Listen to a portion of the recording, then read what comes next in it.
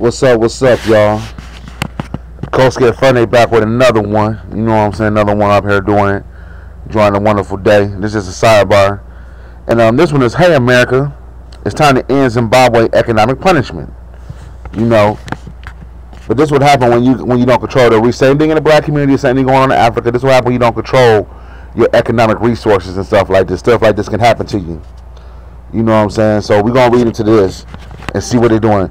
U.S. sanctions are undermining Zimbabwe access to credit and investment.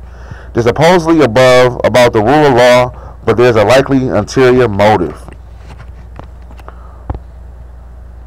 Almost a year since Robert Mugabe was moved and months since the election, Zimbabwe economic crisis continued to deepen. A severe lack of foreign currency has crippled local businesses. Inflation is skyrocketing, and dire fuel shortages, medical supplies, and other essentials threaten social unrest.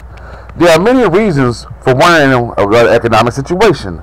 Among them are decades of government mismanagement and widespread corruption and mistrust, but a significant part of the responsibility for going on crisis is in the hands of the policymakers thousands of miles away. Ordinarily, one would suspect Zimbabwe economy to be improving right now. It is authoritarian strongman Mugabe is not any longer in power. The multi-party elections have been recently held, and a new government, which includes respected technocrats in some key positions, has repeatedly declared their country open for business. Right, just get ready to sell it on out, open for business. One would expect these changes to prompt promises of Western development assistance and access to the MIF and World Bank credit, you know what I'm saying, and international investment. All these things will be fundamental in stabilizing the Zimbabwean economy, and many Western partners are keen to invest. But this re-engagement has been made much more difficult because of U.S. sanctions. These measures are undermining Zimbabwe's ability to access credit from the international financial institutions and attract much needed foreign investment. Renewing U.S. sanctions. On paper, U.S. Zimbabwe Democracy and the Economic Recovery Act, ZINDERA, Z-I-D-E-R-A, is about a rule of law. It was passed in 2001 at the height of Zimbabwe's land seizures, and was reportedly a reaction to the Zimbabwe government not protecting the property rights of white farmers. See, and this is the thing y'all gotta understand about white supremacy. You know that we don't understand as African people worldwide. Whites protect their whites worldwide. The United States is doing this as a punishment of white nationalism to protect their people worldwide. Something that we don't do. You know what I'm saying?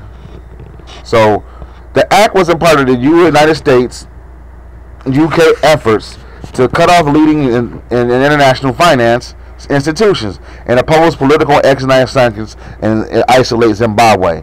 Specifically, ZINDERA placed individual sanctions on Mugabe and his cronies, and is also enshrined into law the U.S. stands in the funding for the likes of IMF and the World Bank cannot be reinstated until the lack was lifted. So this can't be reinstated until the act is lifted. When Mugabe was finally removed in 2017, many hoped his departure would pave the way for Zimbabwe in isolation.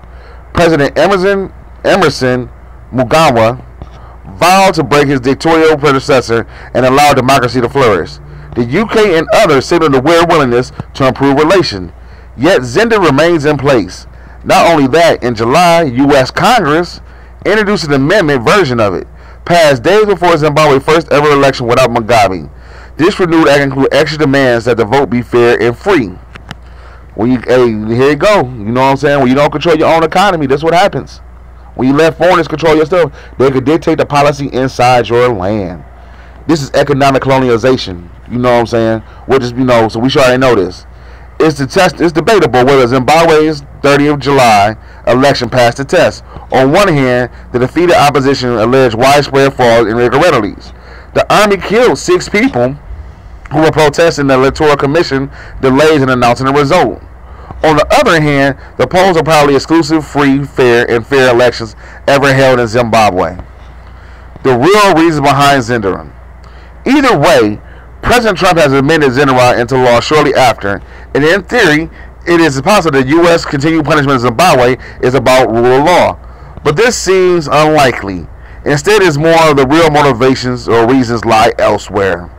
When Zimbabwe was recently amended, it added another important requirement. It stated that Zimbabwe and the South African Development Community, the Southern African Development Community, or SADC, should reinforce SADC tribunal rulings from 2007 to 2010. Here they go again, jumping in the affairs of the people, including 18 disputes involving employment, commercial, and human rights cases surrounding disposed Zimbabwean commercial farmers and agricultural companies. So what they're trying to say is this: they should get reparations for what happened during that time. From the time that Zimbabwe kicked out the white farmers, they feel they should get reparations. These rulings claim that Zimbabwe land reform was illegal, and the tribunal demanded that the government pay reparations to the dispossessed white farmers to the sum of what these claims will cost have been estimated at $30 billion. 18 years since the land seizure, the landscape of Zimbabwe has dramatically changed. Instead of 6,000 commercial farmers controlling 70% of the valuable farmland, there are estimated 200,000 small-scale farmers. In 2018, the country experienced its largest tobacco harvest ever. This reality on the ground is accepted by most Zimbabweans, both black and white, and so rather than being a realistic demand, the inclusion of this steep demand is amended in Zendra, had interpreted by many Southern Africa as a warning. As South Africa and Namibia currently debate how to address historical injustice around Zimbabwe's land, right? As South Africa and Namibia currently debate how to address the historical injustice around the land, Zimbabwe's hardship should be viewed as a threat of what not to do. Adding weight to these suspicions, Trump tweeted his concerns about South African land reform process shortly after signing into law. He is reported to have been informed by a fringe white group lobbyists in South Africa who have a growing lobbyist with white supremacist groups in the United States. Right? So remember, these groups, these white farmers lobbies in South Africa have a lobby group with some white supremacists in the United States to go talk to the president. You know what I'm saying? Think about it. That's how they're working on a pan-European scale. You know what I'm saying? They're pan-European. They're gonna protect white people wherever they at. You understand that? How much longer can Zimbabwe economic punishment be justified? It is about property rights and land reform. Will the new dispensation ever be recognized without the country being drawn further into debt? If it is about the rule of law and politically related violence, then would not the likes of Kenya, Cameroon, Uganda, and many more warrant similar measures?